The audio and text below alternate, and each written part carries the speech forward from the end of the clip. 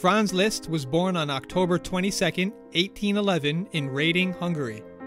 After showing prodigious musical talent at an early age, Liszt's father, an official at the Hungarian court of the Princes Esterhazy, began giving him music lessons on the piano. Liszt made his debut giving his first recital at the age of 9.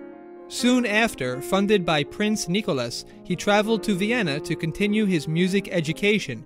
There he met Ludwig van Beethoven and Franz Schubert. In 1834, he began a liaison with Countess Marie. This affair bore 3 children, one of which, their second daughter Cosima, later married composer Richard Wagner. Liszt's striking looks, his larger-than-life personality, his affairs with married noblewomen, and his virtuosic music ability, which some say was rivaled only by the talents of Niccolò Paganini, truly made him a rock star of his day. The apex of Liszt's career were the years spent in Weimar between 1848 and 1859.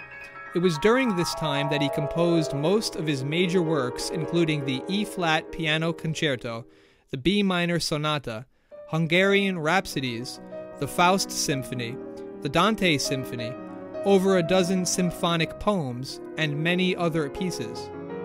After traveling to Bayreuth, Germany to attend a music festival, Franz Liszt died of pneumonia on July 31, 1886, at the age of 74.